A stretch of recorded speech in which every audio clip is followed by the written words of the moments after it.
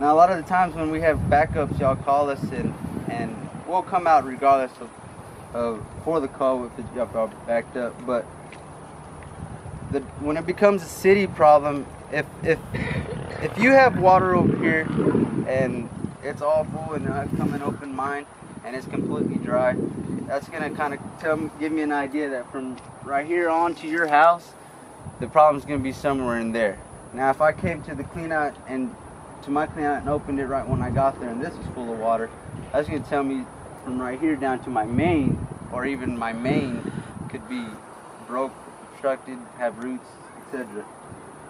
I just wanted to give you an idea on how that works, on when it falls into the hands of the homeowner's problem. Well, over here I have my jetter hose. This is how we clean our mains, our sewer mains. We'll slide this through and we'll turn our water pressure on, and what this does right here on this head has water squirting back and forward. But when we go forward, the real work starts when we come pulling back, because we start pulling back and we're pulling everything that's, you know, in the sewer main that could be obstructing it. As far as our vacuum right here, this big tube, this is our vacuum, and this comes in handy a lot. It helps, I mean, a ton.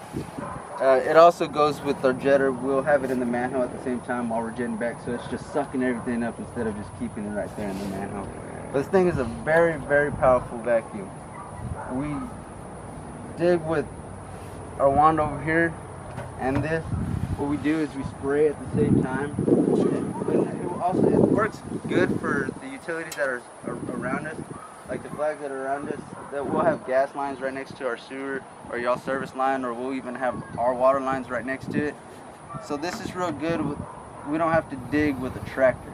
You know, this thing does all the digging. I'm gonna demonstrate it after I show you all the cameras and stuff. But it's very powerful, and I'm gonna expose it, all this pipeline right here. But I'm gonna come over here to these cameras.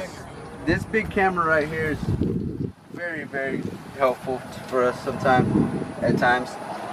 This goes to our big sewer mains, the ones that we have in the middle of the street. We'll drop this camera into a manhole and we're able to just maneuver it.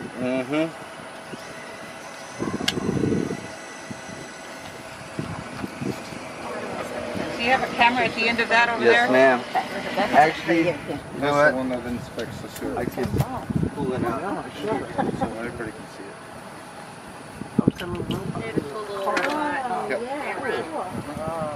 Oh, wow. And you can turn the camera 300. Lights right there. Yeah.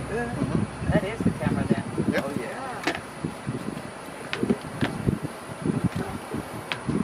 Oh, I hope I never have to That's Bob. Why is it called Bob? You know, I've never done that, but that's his name. They call him Bob. I'm insulted. And my other camera that I have, and I'll get to it, I just wanted to drive to this real quick.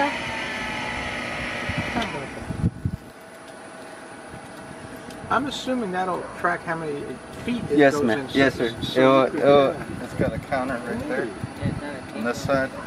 And we'll set it to 0, and that will tell us And how this many. camera right here, my push camera I use for service line. I'll drop it in, you know, mine or even yours at times to kind of, you know, if I don't block you, because if I show up and y'all call, I'm not gonna leave, even though it's y'all's. I mean, won't leave y'all blocked up. I'll block it out, you know, and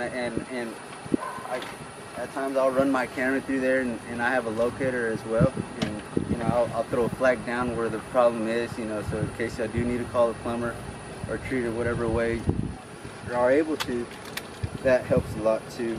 But